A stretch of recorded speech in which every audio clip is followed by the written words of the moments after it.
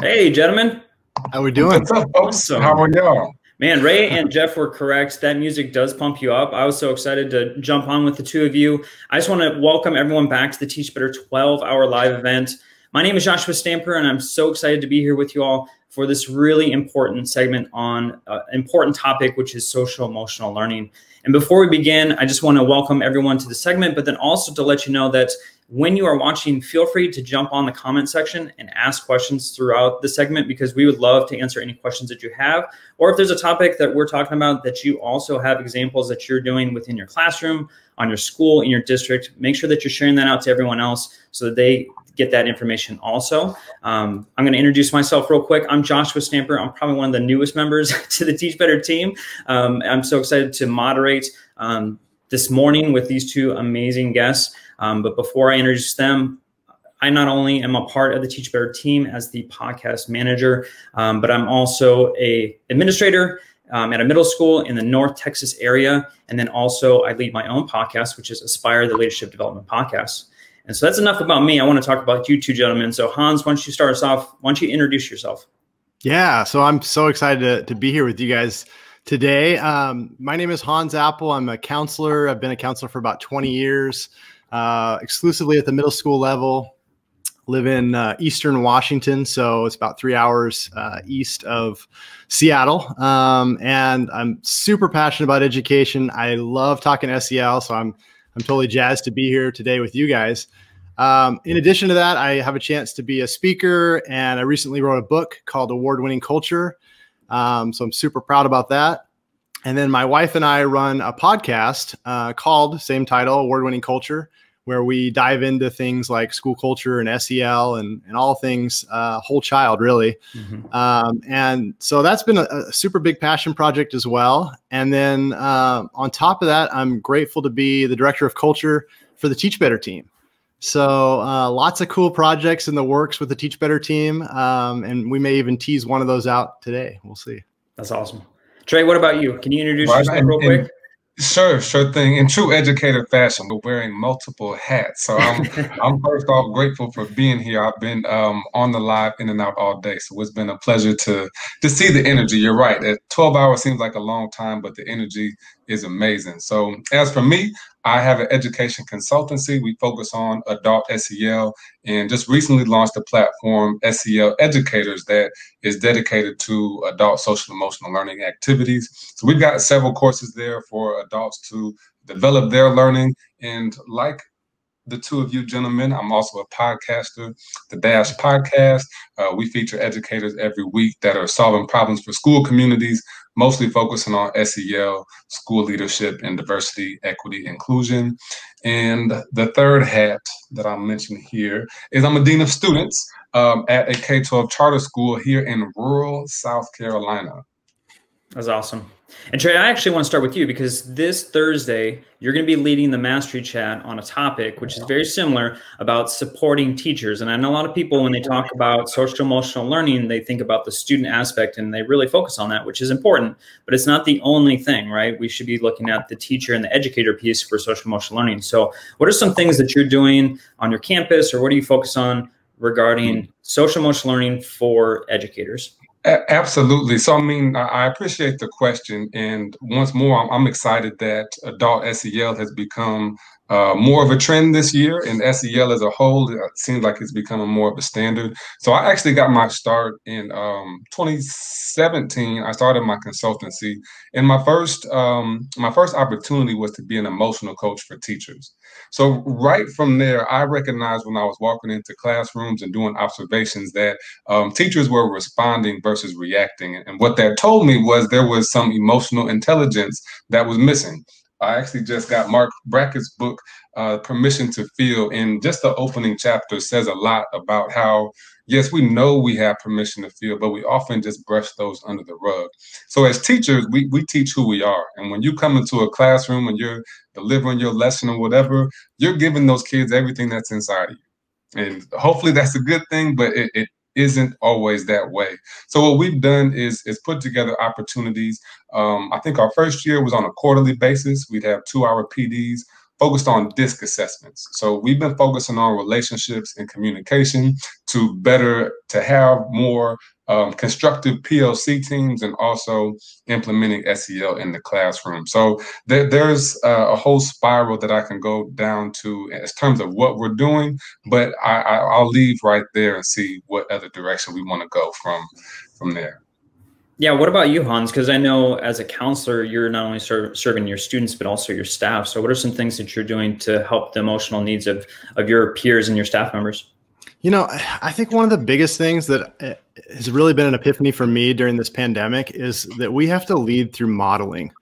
I think that has become such a focal point for my own work. And I'll just share a quick story. I would love to hear you guys' thoughts on this. I haven't shared this story in any format before, but so I wrote a book recently called Award-Winning Culture, which is all about SEL. And when you write a book, one of the things you get to do is get to go out and promote it. And so you get to do a lot of interviews and things. And I did an interview a while back for a podcast. I won't share the name of the podcast, but it was super cool because the host was totally into SEL. She really was knowledgeable. She had read my book. She, had a lot of in-depth questions. She was just ready to dive in. The challenge for her was the technology piece. She was fairly new to podcasting and just that space. And so I would call it a growth area for her. And so the day of the recording, we were set to get started, and literally every tech problem that could appear, and you guys know as podcasters, there's a bunch. Yes. every problem happened, right? So we had to log in and out. She hadn't done an update. The Wi-Fi went down, everything you can imagine. It was like a comedy of errors. And we're finally ready to start the interview. And she looks at me and she says, "Hans, can I have just 1 minute?" And I'm like, "Yeah." And in my head, I'm thinking, uh-oh, now what's wrong? But she closes her eyes and she takes maybe 2 minutes total. It does some deep breathing. Yeah.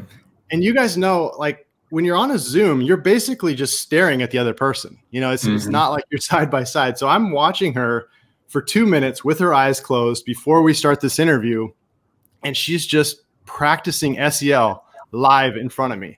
And at the end of it, she gets done and she does this little quick positive mantra, self-talk. She pops open her eyes and she's like, "All right, are you ready to record?" And we spent the next hour basically, talking SEL. But after that, we spent probably another 30 minutes talking about what I saw, what I witnessed, and what I was blown away by, which was really leaning into that vulnerability. I mean, here's a person that was excited about the interview. She's trying to impress, she's done all of her research. And, in that moment, she's totally, transparent with, "Hey, I need to collect my thoughts. I need to get right here." And it's really caused me to do a lot of reflection over the last couple months.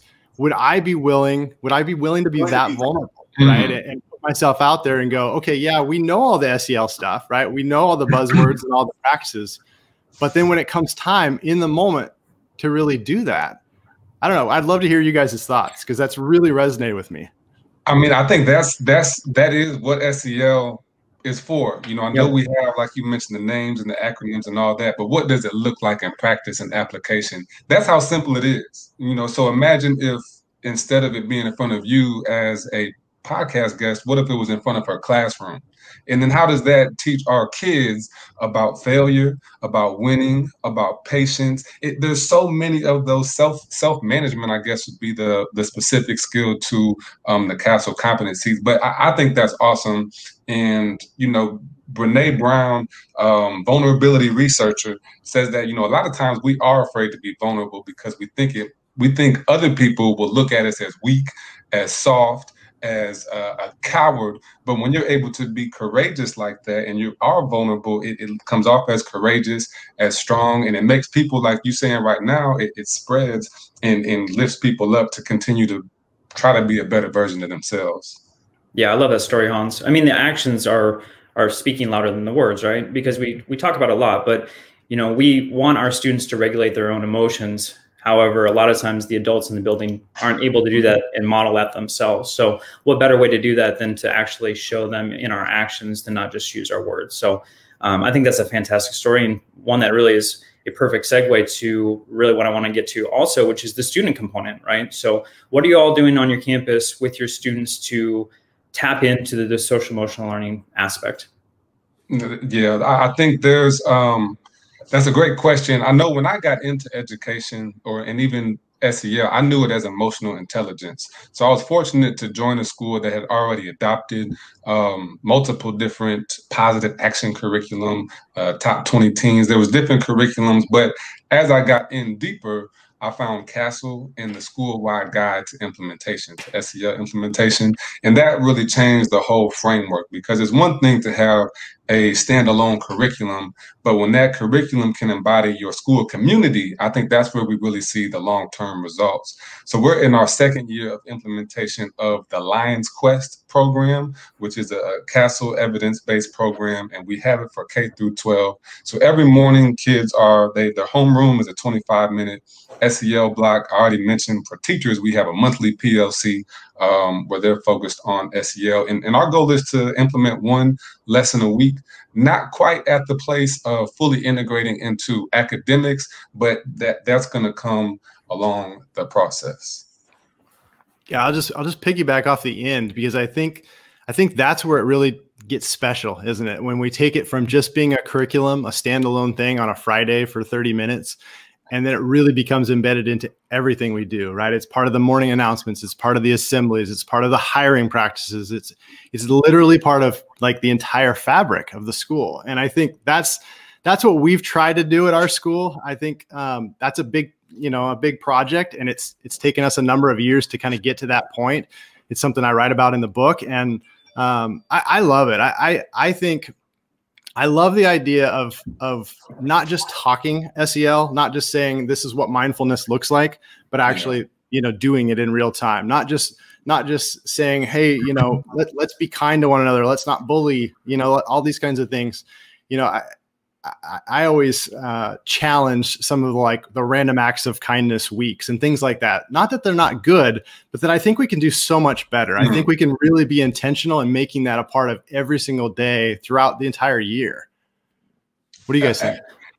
You're right. You're 100% right. I mean, I think even because SEL is not new. So I struggle with saying that it's been around since the 70s, formalized in 80s, 90s. It's not new, but we're just figuring it out. So I think from that standpoint, you're 100% right. It's not just the classroom, school community. That's your parents, that's your admin, that's your teachers, that's your students. I know one thing I'm looking forward to as well, like you mentioned, taking that next step. This semester, we expanded our student government to be just 4 or 5 students to be having grade level ambassadors. And the idea behind that was like, we've got to give these kids more opportunities to enhance their voice and be more engaged. They're on the computer all day. They're at home alone all day. So how can we develop a newsletter or a Zoom night or game nights? I had a high school student tell me that there was 2 students they just did not like. And they got on a video game and they played Fortnite for 3 hours. And next thing you know, they were, good friends and whatnot. So I think that comes from, that made me feel good, because I know that we've been practicing those skills since she was in 8th grade. And now you're in 11th grade, it's starting to pay off, and you're starting to see that social awareness and relationship skills build up. But I agree with what you said to start, that we're at a place where we have to expand just beyond. It's not just a curriculum. That's not enough. It's a lifestyle in the way that you are living. I love the leadership piece that you touch on there, because I think so often we undersell kids, don't we? It's like, okay, we've got this many leaders, or we've got this many people that are really bought into it. You know, the reality is they all want to go to an amazing school. They all want to learn. They all are curious, right? They all want to impact the world. And how they're going to do that, it looks different, right? But I think when we build those skills, it's so fun to watch that arc as they really, like, you know, live that into practice. Mm-hmm. Mm-hmm. I know one of the. Oh, go ahead, Josh. I'm sorry. I want to touch on the. No, I want to touch on the leadership piece, because Hans, you talk about that a lot too. Is, you know, we think of social emotional learning and of only with the emotional health piece, but also leadership is, you know, and character is a component of that. So what do you do, Hans, to kind of embed the student leadership with the practices that you have on your school? Yeah, there's a number of different things. I'll just touch on one quick one that I know you and I have talked about, Josh. We do a student-led podcast where it's basically a leadership focus, where kids get to interview speakers and authors and you know, people all over the world, really, and then share those with our community and beyond. And so, you know, they're able to dig in on topics like anxiety and mental health and self-harm and technology and parenting strategies and all kinds of things that teens really want to talk about. And I know when we started that, we got a lot of pushback. There was a lot of concern, like, I don't know if kids can handle that. I don't know if they're going to be able to, you know, take on some of this. And kind of like Trey was saying, I mean, they're just capable of so much more than we give them credit for. So yeah, I think, you know, looking for those opportunities in your school, whether it's a blog, you know, Trey mentioned a newsletter they're starting, you know, whatever we can do to put that out there, to really let kids run with it. I think that's amazing. We've got to give the kids opportunities to grow, lead, and experience. That's like a intrinsic motivation for me. But I think that there's a lot of times a disconnect between the adults on campus and the students. And the higher up it seems like you go in a school level, the more disconnected you get. So I'm grateful to still be at a place where I can work directly with the kids. And I mentioned the student government and the newsletter. We also plan to have the kids lead some college and career readiness sessions.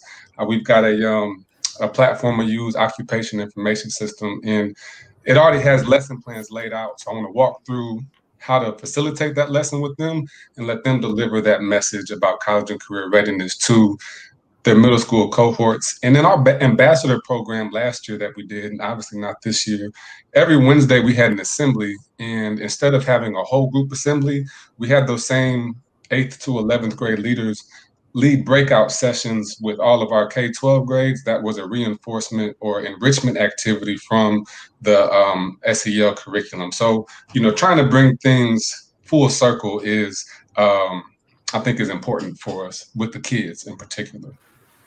And gentlemen, I've seen a lot of comments here of like, I wish my district had SEL, you know, importance or focus. And so for maybe someone that's watching right now and they're thinking, okay, I know SEL has been something, Trey, you said this, right? It's been going on since the 70s, right, as a focus, but there's still a lot of schools that don't have this implemented and embedded within every decision-making. Like Hans was saying, it's more of just a standoff, one event here, one event there, one initiative. So for those who are looking to start a social emotional learning piece, you know, maybe it's a curriculum, or what's maybe one step to get the process started for a campus?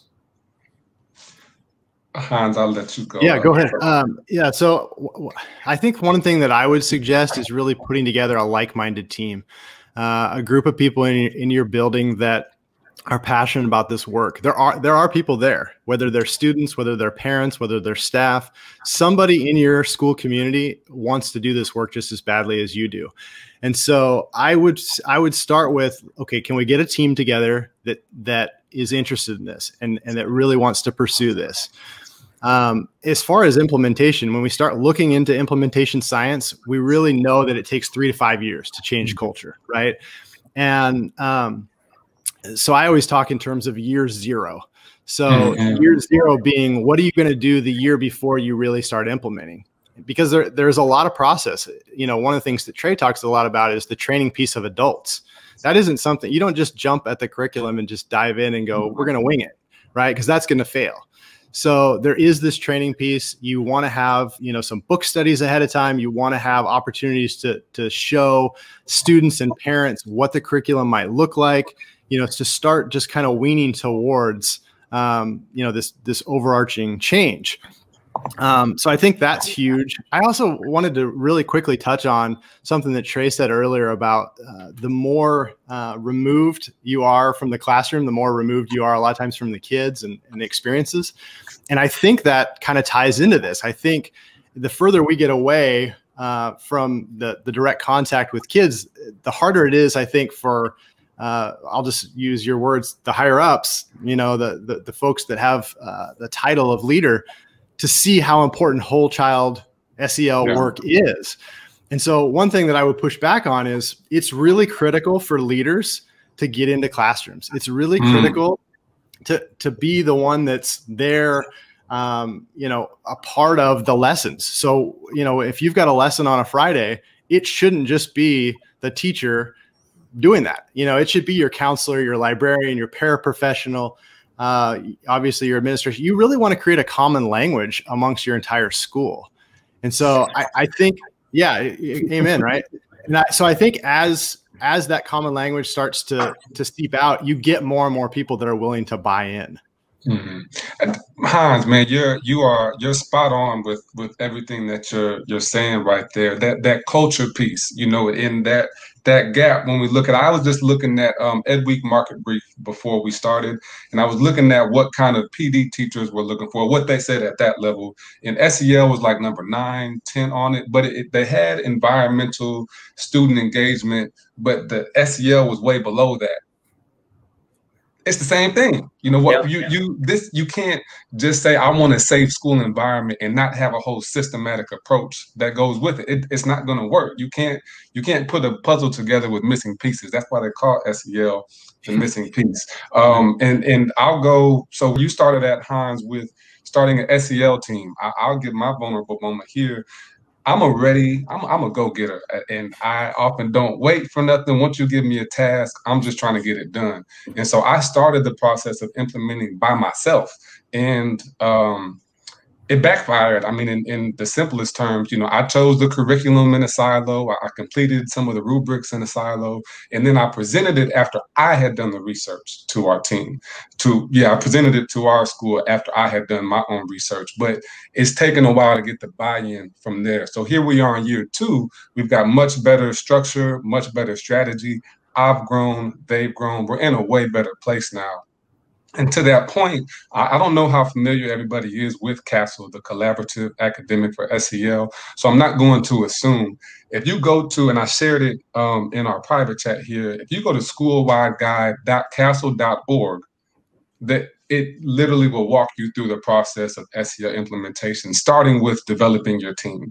It's a 3-step process, and it's expanded. It's a 5-step process that literally covers how to build your team, how to get your out-of-school team partners involved, how to find an evidence-based curriculum, how to train your adults, how to have continuous improvement. And there's resources, over 100 resources in there that help you actually complete these steps. So it's been a saving grace for me. And one of the difficult pieces of SEL is finding that value, or the metric value in the data and whatnot, or directly being able to attribute to it. But there's also a rubric in that school-wide guide that helps you understand where you are in terms of implementation. It's on a 4-point scale.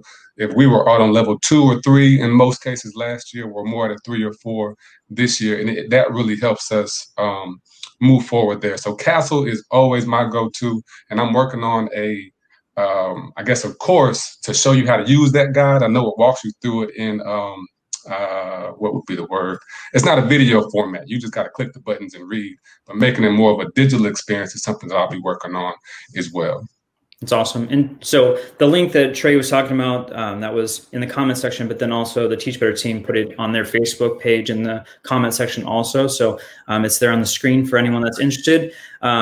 I agree with you guys completely. As an administrator, I didn't want to make it a top-down movement. So I created a relationship action team is what we called it. And it was all about learning, and Hans, you are spot on. It's taken us years to embed that into our culture. But now, you know, being on year 3, I've seen it grown so much, and it is so much more powerful for the teachers to own it and to learn as a team about the process and what it can bring to our campus and to our students. Instead of me just saying you have to do it, it's about us learning and growing that initiative together. So I couldn't agree more.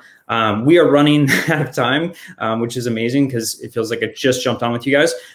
But if you guys missed it, you definitely need to go back to Lindsay Titus's segment. She talked about serving others as educators. That's what we constantly do. And unfortunately, we are pouring out of our cup every single day, and a lot of times we're not filling our own. So if you guys, just real quick with the time remaining, just talk about maybe something that you do for a self-health care piece that you do maybe daily, weekly, to kind of fill your cup and help your social emotional component. Yeah. Go ahead, Hans. Yeah, I was just gonna say, there's 2 things that really come to mind for me. I start kind of every morning the same way. I write in a joy journal, which I started a number of years ago. And it's essentially just short gratitude type thing. I really try not to judge anything that I write. It's just like, I just get it out. And so that's a fun thing. And then I always go on a dog walk. And so there's that exercise piece where we go 3 to 5 miles pretty much every morning. It's just a little bit of family time, but it helps kind of center me and get me going to start the day. And I just don't feel like myself if I don't do those 2 things. We're almost on the same page there. These journals have been my saving grace. I use Best Self journals out of UK, and they usually come in a 90-day version, but now I use a 6-month version. So just getting able to write, though writing, if it's something that's positive, it helps me make that vision reality, write the vision and make it plain. I just looked at my business goals from 4 years ago, and it's crazy how close we are to being in the same place. And then for negative thoughts, when I put those on paper, that's where they stay. After I write it down, I'm not carrying that thought with me. I think a third component of that journaling is I am very spontaneous, and I don't like planning, organization, or details. So the journal is what makes sure that I'm doing the right things every day. And similar to what you said about going on a walk, I try to hit the gym mostly every day if I can, and that makes me feel better if I take a day off. So those would be my 2 as well. Yeah, exercise is key. Definitely, I feel for myself, creation too. You know, the consumption piece, I feel like I consume a lot. That's just kind of a habit of mine consistently. So I need to then take all of the things that I've been learning and find a way to create. And that gives me a peace of mind. I know it's for some, it sounds like more work, but the passion project piece is allowing me to pour out in a different area, and I feel alive when I do that. So maybe it's the artist in me, I don't know, but that is definitely something that I need to do on a daily basis for my own mental health. And maybe that's just to flush out the creativity that's inside my brain. But last minute that we've got here, is there any pieces that you want to say to our viewers as far as social emotional learning, maybe something that is an important piece that maybe we haven't spoken about today? Just something maybe quick. I've got one that's been in my head the whole time, but just had to slip out. The teacher preparation programs. There's only one state that has a teacher preparation program that covers at least 4 of the Castle 5 SEL competencies. That means every other state, every other school, every other teacher is going into the classroom with having minimal experience, 1, 2, maybe 3 SEL competencies in their tool bag, and then we're asking you to lead. So this is a serious to me, and I think that's really important to understand the value of knowing yourself. And that's all I'll say. I love that. I'll just end with, I think teachers in their hearts, they really know this work is important and it matters. And I guess I would challenge the teachers that are watching to,